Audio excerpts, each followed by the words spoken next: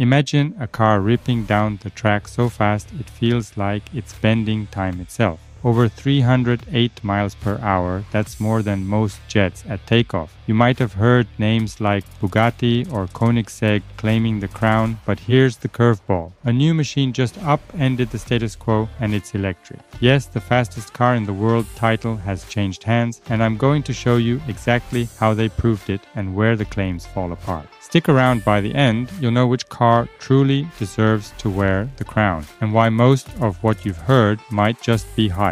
Let's get into it. You know how people argue about which car is the fastest and end up talking past each other? That's because fastest means a lot of different things. So before we dive into contenders, we have to agree on what question we're answering. Otherwise, it's like racing bikes and cars and saying winner without saying what track. So here's what we need to nail down. First, when I say fastest car in the world, I don't mean some one-off prototype or a drift car or a rocket on wheels. I'm talking production ones that could be bought by a customer, registered, driven on roads, at least in some places, not stripped down to only a race frame. The record car has to be essentially the same as what a buyer could own: tires, engine, body, no wild custom tweaks that no one else gets. Now, that already throws out a bunch of flashy claims. Some cars claim 310 miles per hour or more, but we never see them tested under fair, repeatable conditions. So we'll only count claims that are verified by independent measurement GPS, timing equipment, observers, runs in both directions to cancel wind, etc. If someone claims a top speed but doesn't show evidence, that's a red flag. Also, to be fair, we need to control for conditions: track surface, temperature, wind, altitude. A car doing 300 miles per hour on a perfect day at a test track is very different from someone claiming the same speed on a hot, uneven road. So we give more weight to runs done in controlled settings.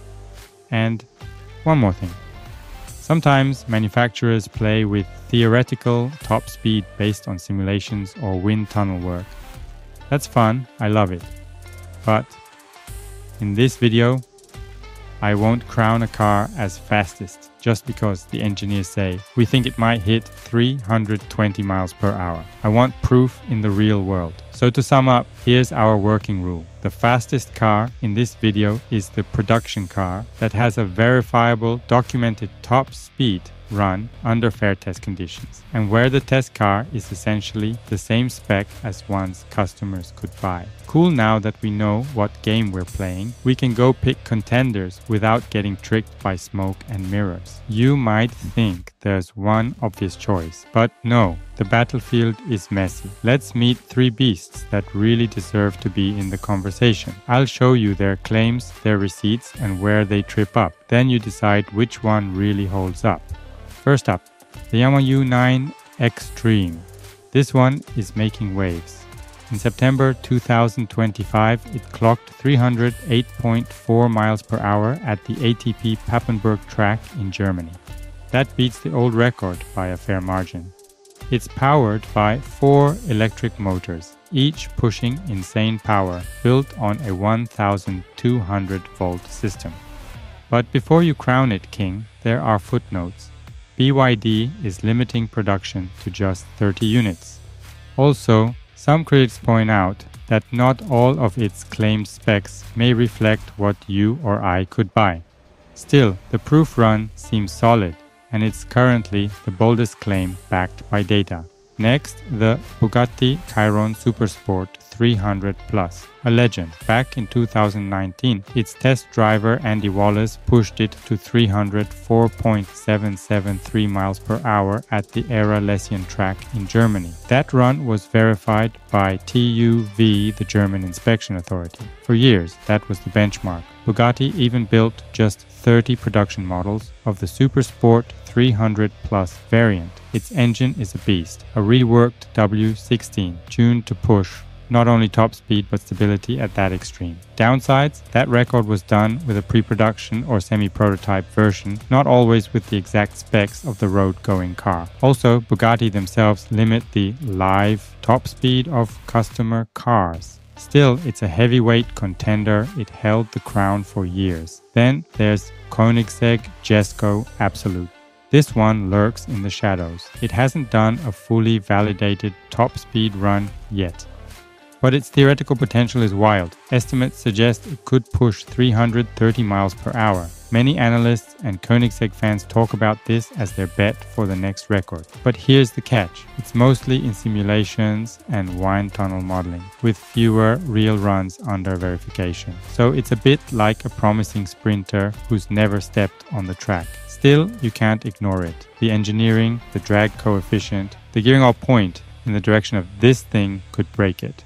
You might also hear names like SSC Tuatara or Hennessy Venom F5 thrown around. SSC once claimed approximately 331 miles per hour, but had to retract it due to measurement errors. That's a cautionary tale. Hennessy claims it's built to exceed 300 miles per hour, but hasn't yet produced a run that beats the current leaders. So I'll keep them in mind, but they're not front runners right now. As you see, each has strengths and blemishes. Yangwang is bold and recent. Bugatti is proven and historic. Jesko is the wild card. It could leapfrog them all. Now, knowing these contenders, we can dig into the heavyweight battles, see whose proof holds up and whose claim is just smoke and mirrors. You remember how I said we need proof, not just hype? Well, this is where we dig into the guts of the leading claim. See if it actually holds up under scrutiny. The current top dog, by the strongest evidence, is the Yangwang U9 Xtreme. Its big claim, 308.4 miles per hour. Let's walk through how they did it and why I believe it might really be valid, but also where doubts still sneak in. When and where did the run happen? It was done at the ATP Papenburg High-Speed Oval in Germany. The driver was Marc Basseng, a seasoned racer who's no stranger to pushing limits. The speed result was 308.4 miles per hour. This run is being cited widely as the new top production car speed record. What makes this run more believable than some others? Let's break down the evidence. The run was measured by ATP, a recognized automotive testing facility. Because they're not random YouTube garage folks, their reputation adds weight. The report says the car uses 4 electric motors on a 1200 volt architecture, which is far ahead of many rivals. To hit such extreme speeds, Yangwang made changes. They downsized wheels, used wider semi-slick tires on the front, tweaked the track width. Also, the car is very close to production spec. The brand says it will build at most 30 units of the extreme version. That helps its legitimacy. If it were just a one-off prototype, we'd be more skeptical. But there are some caveats, some shadows we can't ignore. It appears the run may have been done in one direction only, rather than doing 2 runs in opposite directions and averaging. That leaves room for wind or slope to skew the result. Some skeptics argue that even though the car is close to production spec, tweaks might have been made for that test parts, cooling, tires specifically for that run. That's natural in these record attempts. Also, production is super limited, only 30 cars. That's fine, but it means verifying that what you could buy is exactly what did the run is harder. Then there's the question of repeatability. One great run is impressive, but can it do it again? Can someone else verify it independently? Now, before we crown a champion, let's talk about the cracks, the warnings, the controversies, the maybe it's not as clean as it looks bits. Because in this world, the devil's in the details. First off, one-way versus two-way runs. A lot of claims are based on a car running only in one direction. Wind, slope, track incline. They all bias the result. The cleaner way is run it one way, then back the other, average them, cancel out those tricks. The Yangwang U9 Xtreme's 308.33 miles per hour run was in a single direction. Some media sources say as much. So skeptics will point out, is that enough to call it the fastest? Second, limited production. The Xtreme is extremely exclusive, only 30 units will be made. When you're doing records with cars that hardly exist, it's harder to verify whether what you could buy is truly what was tested. Was the test version special? Maybe.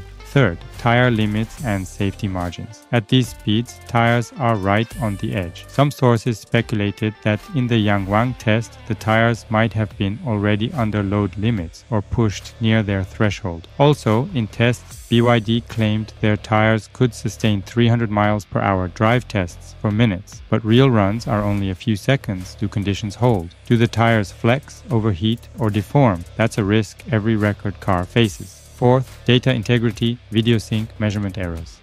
History is full of bright claims that later crumbled. Remember the SSC Tuatara claimed 331 miles per hour? They later admitted the video overlay was inaccurate and that they never hit 331 or even 301 miles per hour. Their data sync between telemetry and video was disputed. Also, critics used landmark timings in video footage to show it was physically impossible based on speed versus distance. That fiasco is a red flag. Just because a number is huge doesn't mean it's real. Fifth, repeatability and independent verification.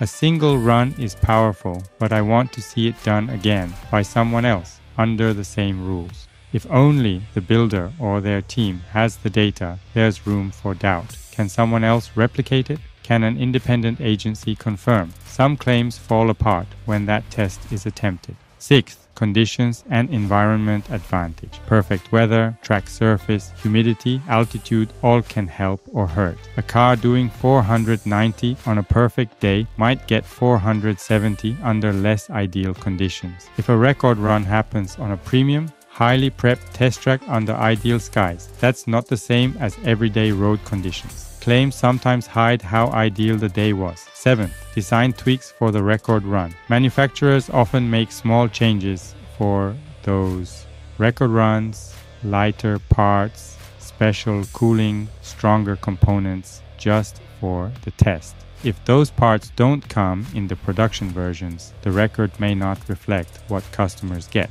That's why I insist the test car be essentially the same as a buyer's car. Eighth, scaling and longevity. Let's say the car hits 308 miles per hour once, but will it do that again tomorrow after 100 runs? Will the engine, drivetrain, tires degrade? If performance drops, then that fastest car title is fragile. So yes, while the Yangwang run is bold and loaded with impressive specs, we can't ignore these interpretive shadows. If any one of these points leans against it, someone else might challenge the title next month. At this point, after all the contenders, the deep dive and the weak spots, I've got to pick a champ. Based on what we've seen, here's how I see things. I believe the Yangwang U9 Xtreme is the strongest current contender to wear the fastest production car crown.